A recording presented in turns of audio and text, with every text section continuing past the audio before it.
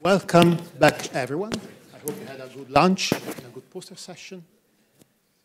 It is my pleasure to introduce the next and last keynote speaker, Shimon Whiteson. So Shimon is a colleague from computer science. He's professor at the Department of Computer Science here in Oxford. We've been talking for the past 10 years about RL and control. It's been always a pleasure. He's a person that understands what's done on the other side. And before Oxford, he was for a decade in Amsterdam, in the Netherlands, as a faculty member, and he got educated at UT Austin. Today, however, he'll be wearing another hat, which is that of a senior research scientist, I think, at Waymo. So Shimon is a person that was able to transfer his research on inverse reinforcement learning, imitation learning, and also base adaptive reinforcement learning, which is a topic that I find particularly enticing, on to real-world application. He created a spin-out called the Latent Logic that was successfully acquired by Waymo, and he'll be talking a little bit about these practical applications of reinforcement learning. So the title of the keynote is Efficient and Realistic Simulation for Autonomous Driving. Please join me to welcome Shimon.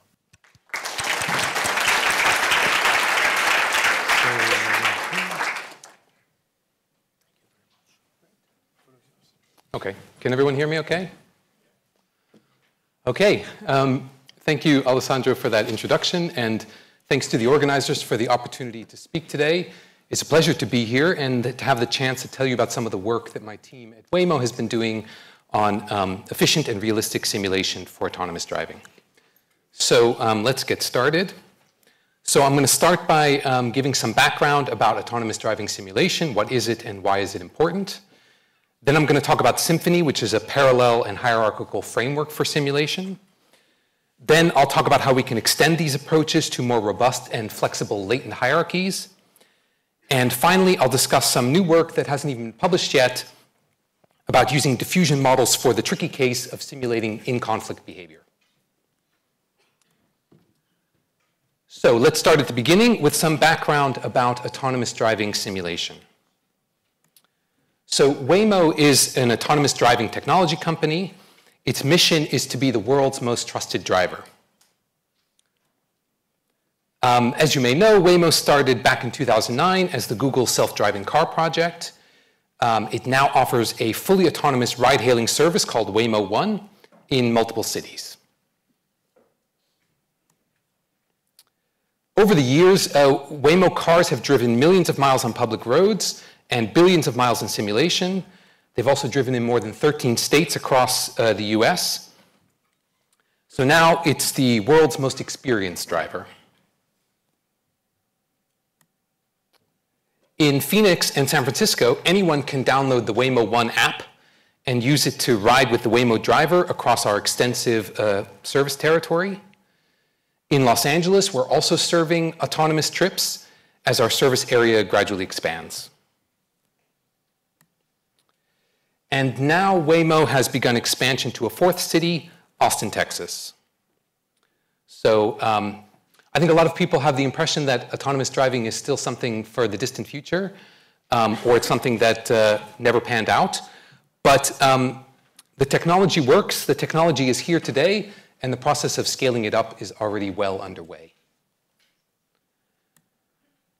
Okay, now the millions of miles of real data that Waymo has collected might seem like a lot, but it's not nearly enough to validate the Waymo driver in a scalable and repeatable way.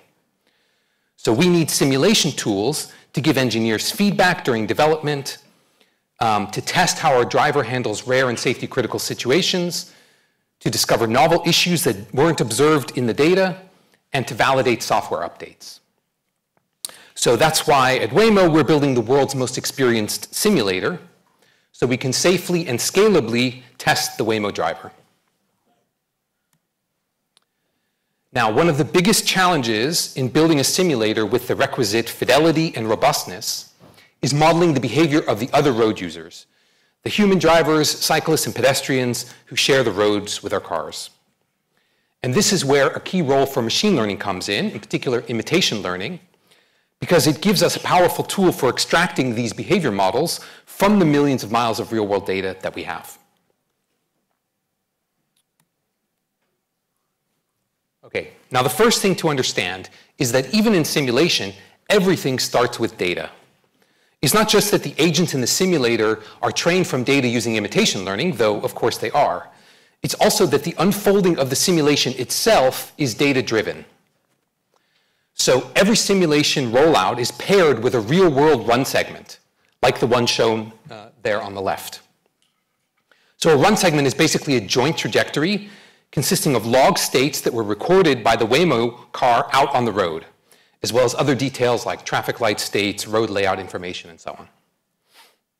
Now, the rollout begins by placing the Waymo driver in the same initial state as the Waymo car was in at the beginning of the run segment, and also spawning an agent at the initial state of each of the other road users in the scene. Then, as the simulation unfolds, the Waymo driver diverges from the log behavior because it's controlled by different software than was used when the data was collected.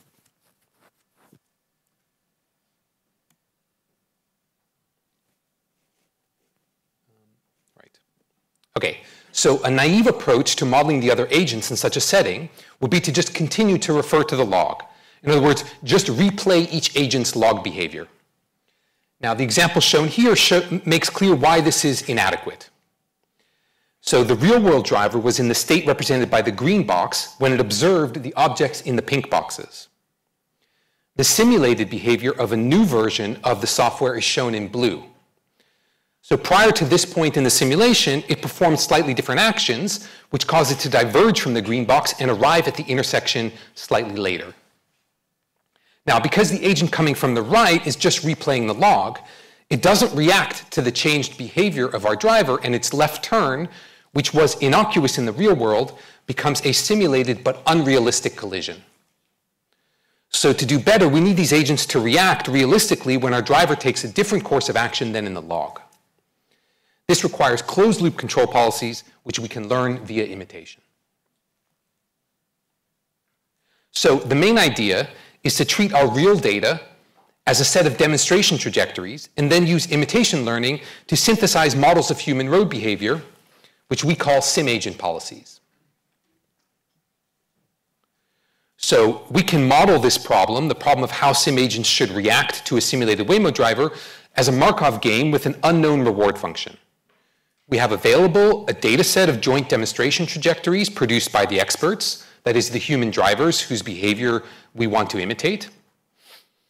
And the states in these trajectories are inferred from LiDAR and camera sensor readings on the ego vehicle, that is, the Waymo car that was used to collect the data that was then processed by Waymo's perception systems.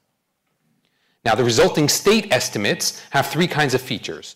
First, we have static features, like the locations of lanes and sidewalks and information about what we call the road graph, which is like a set of interconnected lane regions.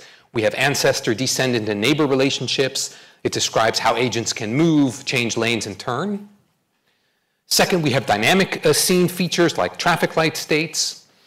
And then finally, we have agent features, the position, velocity, orientation of the other road users in the scene. Now, as I said, the simulation is data-driven, so it's based on a logged reference trajectory, and it's populated with some combination of playback agents that just replay the log, and interactive agents that execute these closed-loop control policies that we want to learn from imitation. Okay, so with that in mind, let's turn to our Symphony framework for parallel hierarchical simulation. Now, at the core of Symphony is a standard imitation learning algorithm like behavioral cloning or Gale. So behavioral cloning solves a supervised learning problem. A set of demonstration trajectories, in our case collected by observing human road users, is interpreted as a labeled training set, and a policy pi is trained to predict an action A given state S. So if we take a maximum likelihood approach, we get the equation shown here. Now, since behavioral cloning optimizes only the conditional policy probabilities, it does not ensure that the underlying distribution of states visited by the learned policy matches those of the expert. So this can lead to what's called covariate shift and compounding errors. So small errors in the learned policy cause the agent to travel to unfamiliar states. In those unfamiliar states, it tends to make even larger errors, and its path diverges from that of the expert.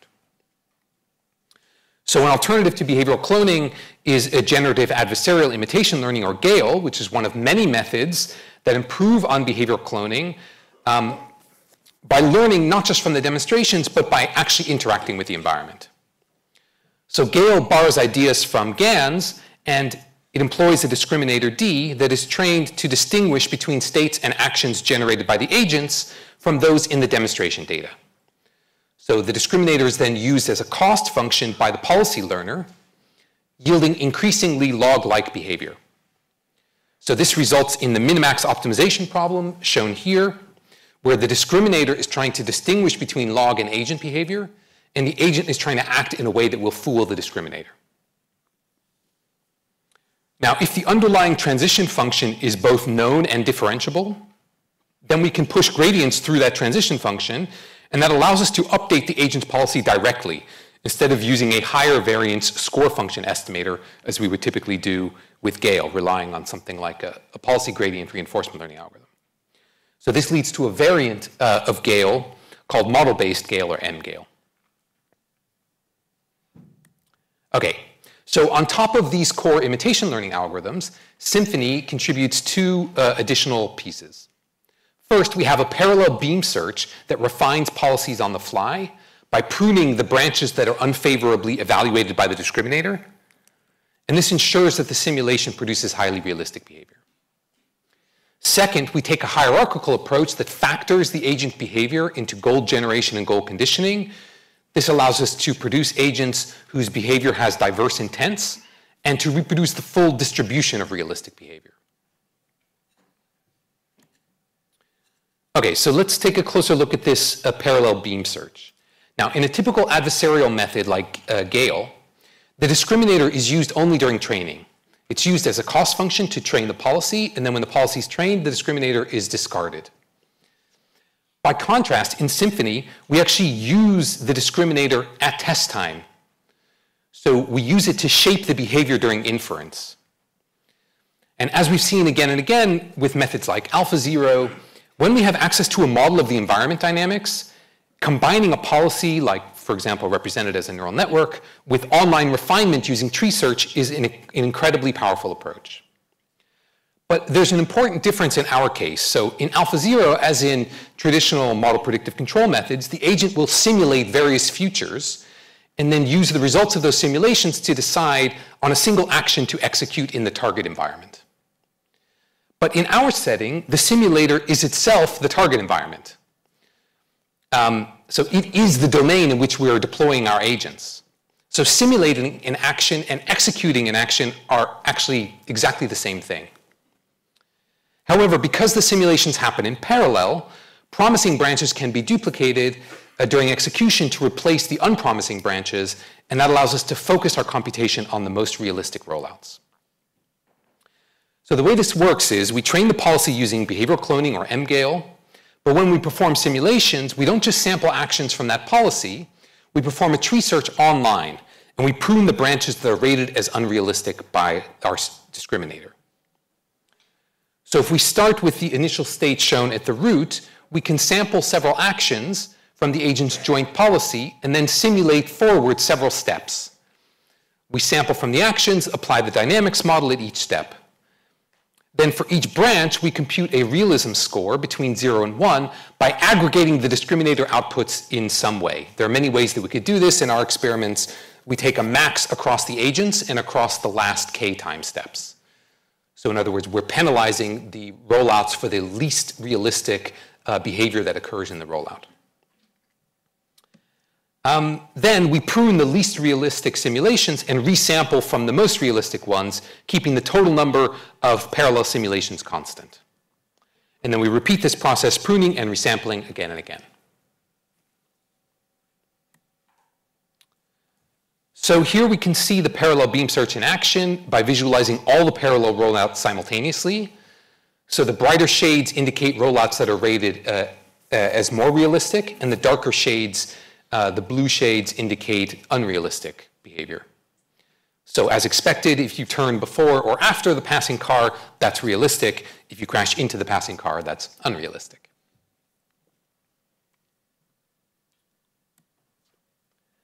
Now, we compared Symphony to baseline methods that don't employ this parallel beam search on a data set of over 1 million run segments.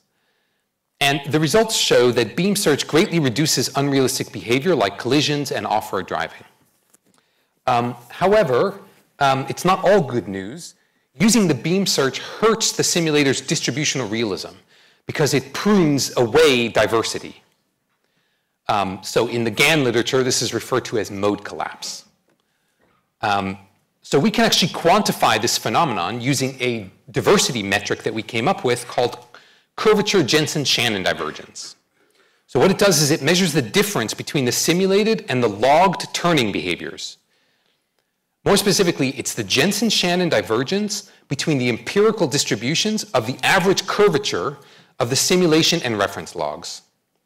So if you consider a four-way simulation like the one shown at the top there, where you can either turn left or turn right or go straight, we can quantify how often drivers engage in each of those behaviors by computing for each branch point in the road graph the average curvature as drivers pass through the intersection.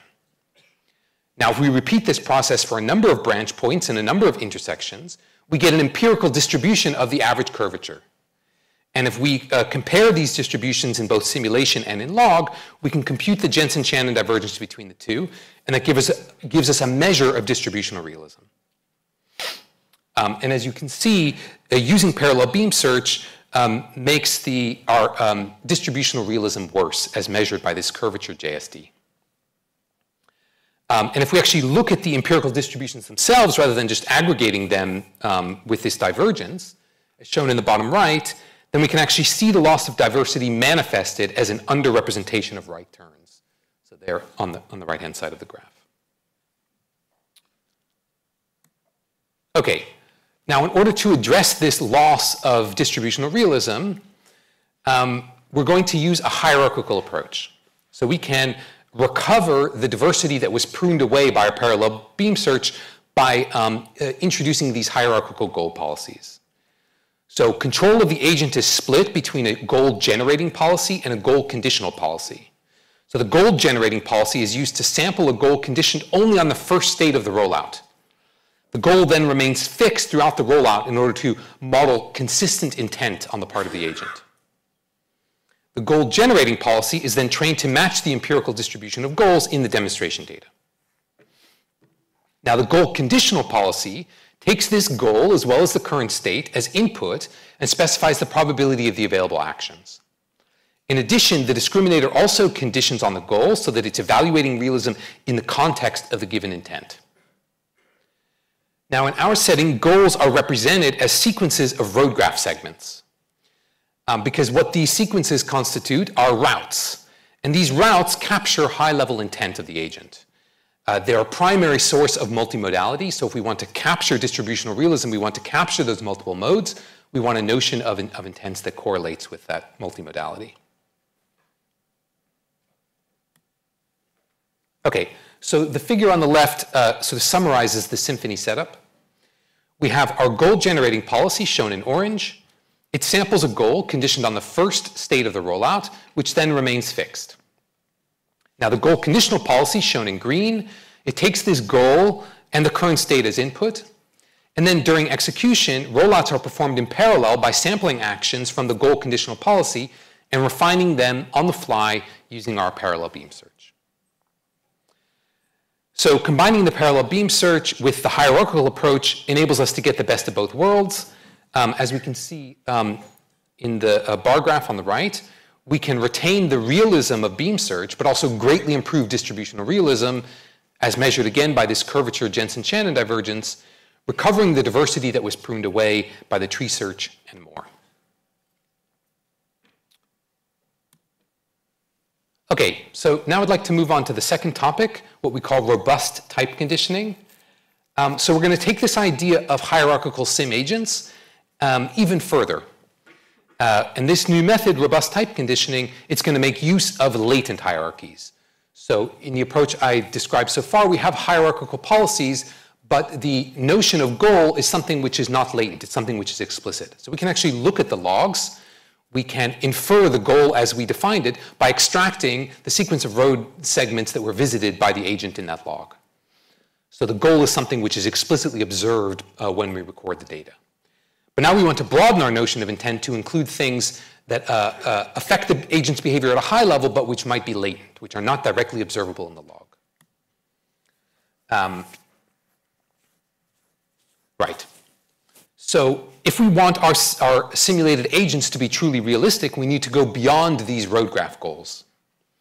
We want to model more than the path that the agent intends to follow. We also want to capture these latent aspects of the agent's persona. So for example, some agents are more aggressive than others. They have various differences in their driving style. We would like to model these with our hierarchical approach. In addition, we also want to be able to model agents that don't always follow road graphs. So the most obvious example here are pedestrians. Pedestrians are very important road users from the perspective of an autonomous vehicle for obvious safety reasons. But we cannot model their intent using a sequence of road graph segments because usually they're not even in the road.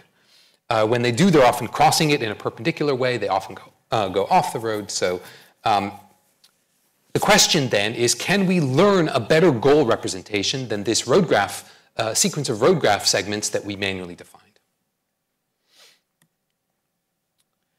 So we want to learn these latent goals, but doing so is difficult for a fundamental reason, which is that the behavior that we observe in our demonstration trajectories combines two different sources of information. So it combines both goal-directed actions with reactions to stochastic events that were triggered by other agents or the environment.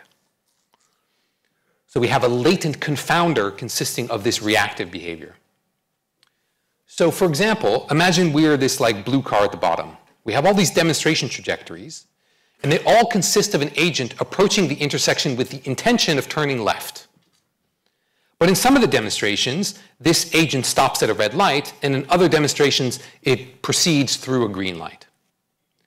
So the observed behavior results from a combination of both the goal of turning left and the reaction to the stochastic state of the traffic light. So if we want to properly infer the agent's latent intent, we need to tease these two factors apart.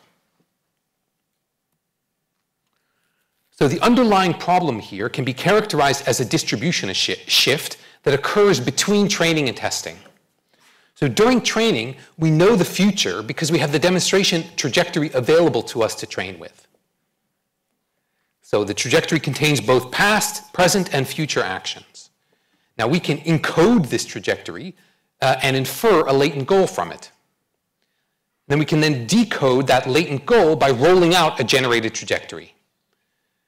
During training, we can then minimize an imitation loss that penalizes the discrepancy between the demonstration trajectory and the generated ones. It's basically a reconstruction loss. So that's the setup during training. However, during testing, we don't have a demonstration trajectory to encode. So we have to sample the latent goal from a learned prior. And then we decode that sampled latent goal to roll out the generated trajectories. And it's the difference between these two settings which is the cause of our problems. So let's look at the traffic light example again in more detail. Suppose we have a bunch of demonstration trajectories where the agent always wants to turn left. So in some of the demonstrations, it waits at a red light. In other demonstrations, it proceeds at green. So now during training, we want to learn to encode and decode these trajectories. The learned latent representation that results from this training process will naturally include the state of the traffic light. Because encoding the state of the traffic light is helpful when you need to decode to roll out trajectories that match the corresponding demonstration. You need to predict the future log, and the state of the traffic light is obviously helpful in predicting. Is the future log going to stop at the intersection or proceed? Okay, the problem is at test time, the agent doesn't have the demonstration trajectory, so it needs to sample goals from our learned prior. this yields stop-and-go behavior in proportions that match that in the training data. So the agent's behavior is, in that sense, realistic. However, the agent doesn't have the power to sample the corresponding traffic light behavior, because traffic lights are not a part of the agent. They just vary stochastically in a way that the agent cannot control. So what we get is behavior where sometimes the stopping behavior fortuitously aligns with a red light and the go behavior aligns with a green light. But we also sometimes will see the opposite, with the agent stopping at a green light, or even worse, proceeding through a red light. So existing methods that learn these latent hierarchical goals for simulation in autonomous vehicles, they basically assume a deterministic environment. So they sidestep this problem. But if we want agents that can behave properly in stochastic environments, which is a crucial requirement, we have to address this issue. Okay, so to avoid these inappropriate reactions to the environment, our learned latent goals should only determine actions that are under the agent's control, such as when and where to turn, but not the reactions to the environment, for example, whether to stop at a traffic light. So how do we disentangle these two during training? We want to learn a policy that produces realistic trajectories regardless of what goal is sampled at test time. And this is only possible if the goals don't overdetermine the agent's behavior. But it's not straightforward to train a policy to this end, because in each segment we only know the agent's expert behavior for the inferred goal, not for every possible goal that could have occurred in that situation. So a pure imitation loss is not going to be sufficient. We just don't have in the data the examples needed to learn in that fashion. So instead, we're going to combine two training objectives. For the goal inferred from the future trajectory, we optimize the agent to follow the log trajectory, thereby training it to follow goals. For the randomly sampled goals, we optimize the agent to behave realistically according to a learned discriminator, just like in Gale. Because the agent doesn't know whether the current goal is inferred or random, it will learn to follow it as much as possible, but only insofar as its behavior remains realistic, as determined by this learned discriminator. Okay, so this is the full algorithm shown schematically at the top and as a combined loss function at the bottom. So for each segment sampled from our data set, we infer a latent goal, GE, that's the orange encoder. We roll it out using a policy, which is shown in green, and we optimize the policy and encoder to reconstruct, that is to imitate, the log trajectory. Now for random goals sampled from our prior, shown in blue, we apply the purple adversarial discriminator loss, which optimizes realism. Now for simplicity, this adversarial loss is also applied to trajectories from inferred goals, but this is not crucial to the algorithm. Now lastly, we have an additional KL divergence loss between the goals proposed by the prior and those inferred by the encoder. So this loss, as in variational autoencoders, trains the prior to predict distributionally realistic goals, and it also regularizes the encoder. This is important to make sure that it is indistinguishable for the agent whether goals are coming from the prior or from the encoder. Okay. So to evaluate this method, robust type conditioning, we used the Waymo open motion dataset consisting of 487,000 segments of real-world driving. In addition to the collision rate, the off-road time, and the curvature Jensen-Shannon divergence that we talked about before, we also have the minimum average displacement error, or min-ADE, which is a standard metric used in behavior prediction. And we have a new distributional realism metric called progress JSD. So this measures the difference between the distributions. It measures the difference between the distributions of the distances traveled in the demonstration and agent trajectories. So this is like curvature JSD, but instead of looking at the curvature, we look at the distance traveled. And this is useful because the agent's progress correlates with its driving persona. So more aggressive agents will tend to make progress more quickly. Now, two implementations of robust type conditioning, one with continuous latent variables and the other with discrete latent variables, both improve task performance over the competing methods by better avoiding unrealistic trajectories. So this is especially clear if we compare it to the naive hierarchical approach, which has nearly an order of magnitude more collisions, because it doesn't address this distribution shift that I talked about. At training time, the inferred type contains too much information, such as, for example, when to brake and when to start driving. So at test time, when this information is sampled independently of what's actually happening, the agent behaves incorrectly and tends to collide with other road users. Now, robust type conditioning also improves in terms of distributional realism.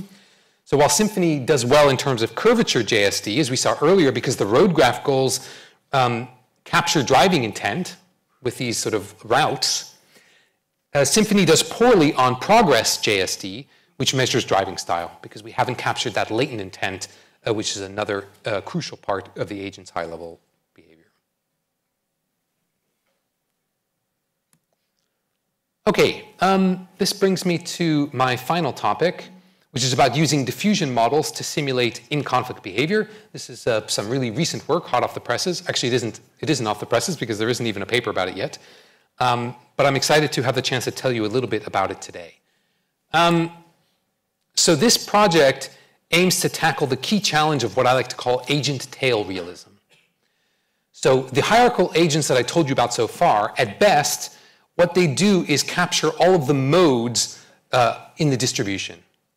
So that is, they are able to reproduce all of the realistic common behaviors displayed by human road users. But they still won't capture the tails of those distributions, because that tail behavior doesn't appear often enough in our data. Even with millions of miles of data, these tail events don't appear often enough if they appear at all. In addition, our distributional metrics, they aren't sensitive enough to flag these omissions for exactly the same reason. So these distributional metrics, at the end of the day, they're comparing the learned behavior to the log behavior. So if these tail events aren't in the log behavior, then failure to reproduce the tail events won't result in a penalty in terms of these distributional realism metrics. They're just not sensitive enough. So this is a really crucial limitation because simulating tail behavior is a fundamental requirement for autonomous driving simulation.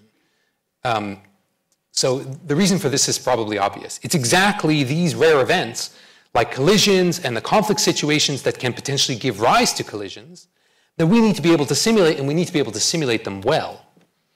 So we need to be able to push our simulation from the realistic common behaviors at the center of the circle into the realistic conflict behavior shown in the blue donut. But at the same time, we can't go too far and start generating the unrealistic behaviors on the outside of the donut. So the key challenge of agent tail realism is, how can we sample from the donut? So to address this challenge, we need to build a sim agent model which is controllable via a set of inference time constraints. These constraints allow us to model conflict scenarios by enforcing delays in the agent's reaction time, so delays in the agent's reaction to the behavior of the autonomous vehicle, which will trigger these conflicts that we're interested in, but at the same time ensuring realism by requiring the agent to try to avoid collisions, try to avoid driving off the road, and obey a set of dynamic constraints on the agent's longitudinal and lateral accelerations. Okay, now a powerful approach to implementing such a model is to use diffusion. So as you may know, diffusion models are trained by taking data like the image shown here on the right and repeatedly diffusing it by adding Gaussian noise, and then training a denoiser that iteratively removes this noise to recover the original image. New samples can then be generated at test time by starting from an image containing Gaussian noise and repeatedly denoising it. So while this example contains vision data, diffusion models can also be trained to generate trajectories, such as those produced by sim agents. So some examples of trajectories being denoised are shown here at the bottom. Now, one of the really nice things about diffusion models is that it is easy to add constraints on the generated behavior at inference time, even if the model had no knowledge of such constraints during training, by simply adding terms to the gradient followed by the denoiser. So in this way, we can use reaction constraints to guide diffusion towards generating conflict behavior, while using collision, off-road, and dynamic constraints to ensure the resulting behavior remains realistic. So in this way, we can hope to sample successfully from the donut. So another nice feature of diffusion is that it gives us an extra dimension we can use to trade off log-following agent behavior with reactive agent behavior. Now, earlier I told you that simply following the log isn't good enough and that we need reactive agents. And that's true, but it's a bit oversimplified. We also don't want the pendulum to swing too far the other way, because if the agents completely ignore the log, which after all was generated by real human road users, they're more at risk of behaving unrealistically. And even if they remain realistic, they may not remain true to the spirit of the log, and thus they may not recreate what made that log interesting. So for many use cases, what we actually need to do is hit a sweet spot between log following and reactivity. And we can do that by choosing what we call the hot starting step. So with hot starting at inference time, we don't start denoising from random noise, but instead from the log trajectory. And if the hot starting step is k, then for the first k steps of denoising, the trajectory is fixed to the log. For example, suppose during training we denoise for 128 steps, and then at inference time we set our hot starting step to be 64. Then for the first 64 denoising steps, we keep the trajectory fixed at the log. And for the latter 64 denoising steps, we update it by following the denoising gradient. So we can see the effect of this in the plot shown here. So as the hot starting step moves later, we become more log following. We can see this by the falling rate of min ADE, because this is a measure of the agent's displacement relative to the log. However, we also become less reactive, which we can see manifested in an increasing collision rate. So by choosing a suitable hot starting step, we can balance these factors appropriately. Okay, let's take a closer look at the inference time constraints that we apply to our diffusion model. For each logged run segment, we can either manually or automatically identify the time step t when the reacting agent first observes evidence of an emerging conflict. We then sample a value r from a response time model to determine how much delay will occur between the onset of the conflict and the agent's reaction. Then, during the interval between t and t plus r, we simulate unreactive behavior by constraining the agent to follow the log. Then, starting at time step t plus r, the agent is controlled by the diffusion model using the collision, off-road, and dynamic constraints, which I'll describe in a minute. And in this phase, the diffusion model is hot started from the log to get the right balance between log following and reactivity. Okay, so one way that we enforce realism is with collision and off-road constraints. The collision constraints penalize the agent for crossing the path of another road user, and the off-road constraints penalize it for departing from the road graph. And here you can see how both of these costs can be included in the same cost map, which enables constant time gradient lookups. But to generate realistic in-conflict behavior, we also need constraints that ensure the agent's reactions are dynamically feasible. So we do this with a convex dynamic constraint on the longitudinal and lateral accelerations. So the challenge here is that the model actually only outputs xy positions, and the higher order dynamics are hard to predict since we don't have any labels. So we recover these using a rolling polynomial regression. And the figure here shows how the constrained denoising process gradually pushes the sample trajectory into the convex feasible region.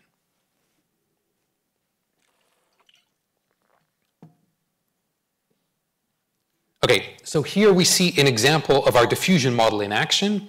This is a hypothetical scenario in which the autonomous vehicle in gray brakes suddenly while staging for a right turn. And it does so as it's in front of a tailgating vehicle shown in red. So we use the diffusion model to model the tailgater's reactive behavior in this conflict situation. So in the figure, you can see all of the different trajectories that the diffusion model generates for the various sampled reaction times. Some of them successfully avoid a collision by reacting quickly enough to stop or swerve, while others do not.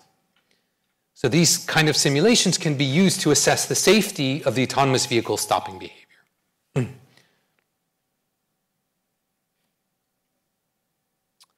Okay, before I wrap up, let me just mention a few of the remaining challenges that still need to be addressed. So the first of these is partial observability, which is currently not modeled by our agents, and gives rise to actually a number of different subtle issues. So first of all, perception errors in the data can confound the training process. So like imagine a car driving down a narrow road with cars parked on both sides. If you have even small errors estimating the size of the car's bounding box, then it will look like the car is crashing into all of these parked cars on the side of the road. Now, if you take this and treat it as an expert demonstration to learn from, you're basically teaching your sim agent that crashing into cars is a good thing to do.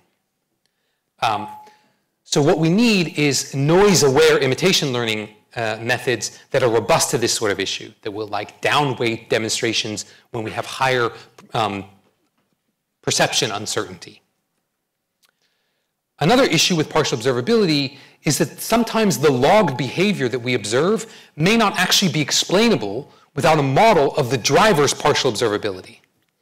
So for example, if the driver takes information gathering actions, like creeping forward in an intersection before turning in order to see around a building, this behavior doesn't make any sense unless you have a model of the occlusions that restrict the driver's observability. So to capture this kind of behavior, we need more sophisticated agents that actually reason about this kind of partial observability. And also, because the purpose of simulation is ultimately to model the real world from the perspective of the self-driving car, we also have the challenge of what we call viewpoint sim. That is recreating in simulation the partial observability, including the perception noise that the vehicle would experience when it's out on the road. Okay, another challenge is adaptive importance sampling. Even once we've built a highly realistic simulator, we still have the problem of deciding how best to use it, how to make the most efficient use of our limited simulation budget. So this means we need to upsample the scenarios that are most likely to generate events of interest, like these conflict and collision scenarios. I didn't have time to go into it today, but we had a paper at Coral recently about training predictive models that can then in turn be used to define better proposal distributions to sample from when you're simulating. But this yields a fixed proposal distribution, and it only upsamples at the level of run segments. So the next step is to make proposal distributions that are adaptive, so we actually use the results of the earlier simulations to decide what to prioritize in future simulations, and to do the upsampling inside the simulation itself, not just when deciding on run segments to simulate. So this means building adversarial agents that behave in a way that will trigger these conflicts, but in a realistic way so that we make even more efficient use of simulations. And then finally, we have the challenge of co-training our sim agents with the planner that actually controls the autonomous vehicle itself. So having a simulator that's reliable enough to train the driver and not just to evaluate it is like the holy grail of autonomous driving simulation. There are huge potential benefits to doing this, but there are also challenges such as overfitting and sim-to-real transfer that require special care and attention. Now, if you're interested in getting your hands dirty with the challenges of autonomous driving, I encourage you to play around with some of Waymo's open data sets. There are a number of challenges you can participate in, from perception to behavior prediction to planning. Especially relevant to what I discussed today is the Waymo Sim Agent Challenge. So in each segment in the data set, the task is to use the first second of data as agent history and then produce realistic sim agent behavior for the remaining 8 seconds. If you're interested in learning more about what I discussed today, please check out some of our publications listed here. The last paper here is the one that I didn't have time to go into, but which I mentioned about important sampling for autonomous vehicle simulation. This is also a great opportunity for me to thank my many, many collaborators, as shown here with the author lists, including members of my team at Waymo, members of other research teams at Waymo, members of production teams at Waymo that we collaborate with. Without their hard work, none of this would have been possible. Okay, thank you all for listening, and I would be very happy to answer any questions.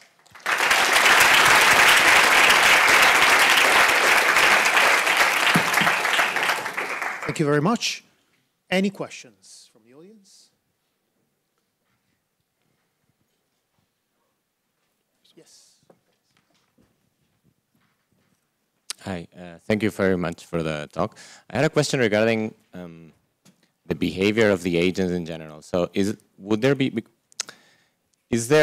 right to think that in this case the agents would be Markovian?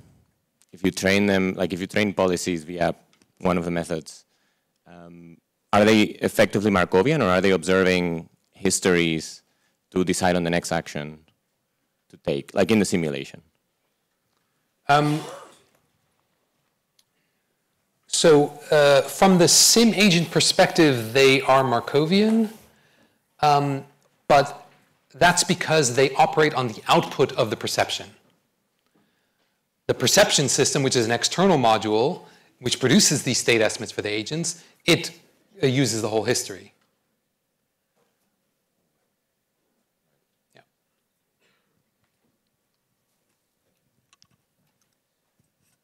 Yeah, I was just interested. So this long tail of unlikely conflict behavior and so on, like, a lot of those situations are resolved by hand signals and facial expressions and these kinds of things. So I was wondering what fraction of the training value comes from things which are not just kinematic models of the vehicles moving around. Yeah, that's a good question. So two things about that. So first of all, perception teams at Waymo, which I am not involved with at all, they do a lot of hard work on this sort of thing. So it's not enough to localize the pedestrians. You need to actually recover their skeletal frame, figure out which way they're looking, which way they're gesturing, if they're gesturing. All of that is super important information for the perception team to recover. The sim agent problem as traditionally defined would not include that, because basically the way we define the problem is if we can realistically determine the XY position of every sim agent in the field, we're happy, we've done our job. But as I mentioned, really the task is much bigger than that, because the task includes viewpoint sim. So a more general way to think about it is after the perception modules do their work, there's a bunch of messages that are sent from the perception module to the control system. And every field that is contained in those messages needs to be simulated by the simulator. So this could be traffic light state. It could be noisy signals about all kinds of objects in the environment. And it could be things like position, gestures, facial expressions, and so on of the road users. So if the perception system is producing that output and making it available to us, then making it available to the planner of the self-driving car, then the sim agents also need to be able to replicate it. And that's a much bigger mission. The hope is that the techniques that we're using here can be generalized. It's just basically adding dimensions to your predictive generative model. But obviously, there are some tricky details there that need to be thought about.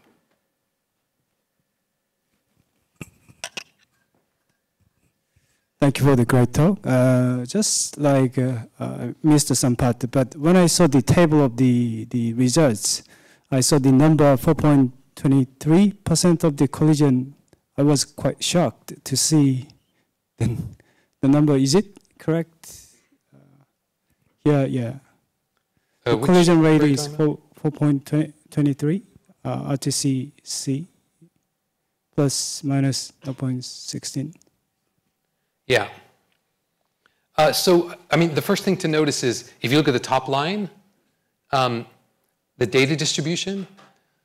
So even if you exactly do what's in the data, you still get a collision rate above 1%. And this is because there are perception errors in the data.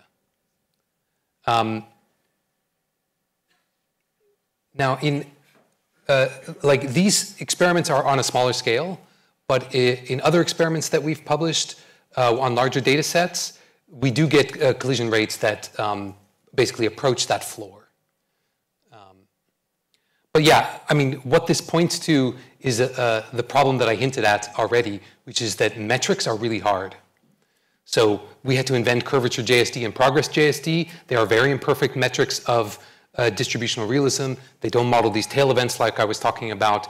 And these realism metrics like collision and off-road, there are confounders due to things like perception errors. So that always has to be taken into account. Yeah, there's a question.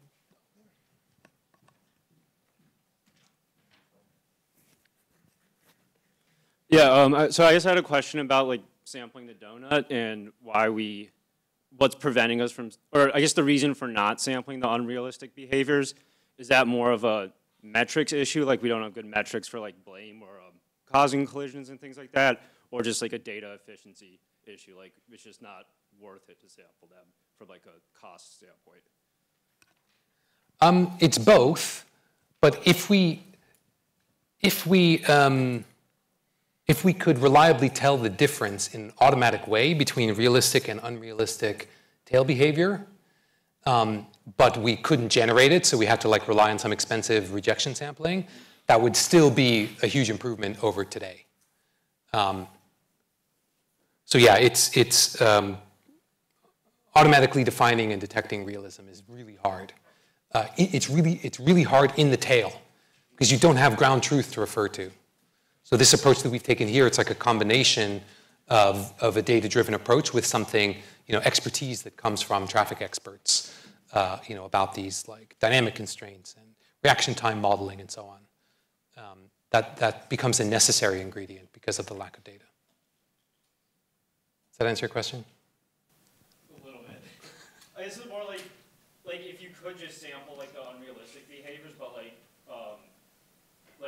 the constraints in the plan or in metrics you're tracking, like if you have like a constraint that said that like was a causal constraint on collision, so even if like the agent even if like the other agents do something unrealistic, the like autonomous agent still passes the constraint if there's a collision. So like to like the planning algorithm, it doesn't really matter if the behavior is realistic or unrealistic.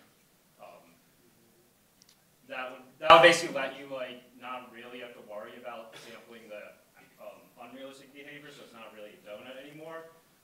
But then there's like a trade-off is even if you had that metric, it is also just like computationally expensive to simulate the unrealistic behaviors. So it's kind of a waste of computational resources. Yeah, so there would definitely be a computational issue, but what I'm saying is I would love to be in a situation where the computational bottleneck was the problem, because we're not even at that stage. We're at the stage where telling the difference between the two is difficult. So I think what you're saying is that sometimes it doesn't matter if the behavior is unrealistic because it doesn't causally influence the outcome, and that is true. More of like the constraints we're like putting in the motion planners were like causal, then like it might not really matter if how realistic the scenarios they're exposed to in simulation are. But I don't really think those constraints really like exist in like clean forms yet. So. Why would it not matter?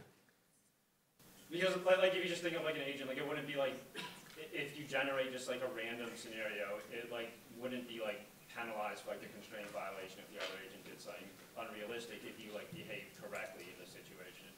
Like if you could define like a general constraint that defined like correct behavior just given sort of like okay, but one of the many fundamental trade-offs in self-driving is between progress and safety.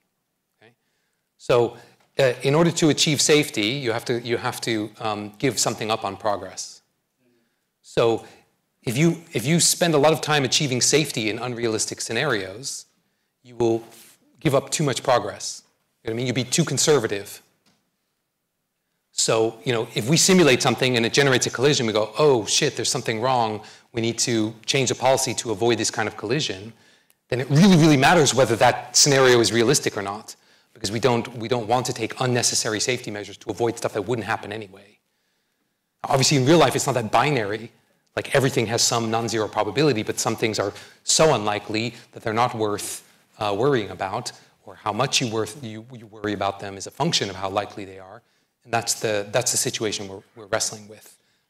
There are absolutely like conflicts that are realistic but that are not interesting because the ADV does not have causal control over the outcome. But untangling the causality is at least as difficult as distinguishing between the donut and the outer part. And on this note on safety and rare events, I suppose we can thank again Shimon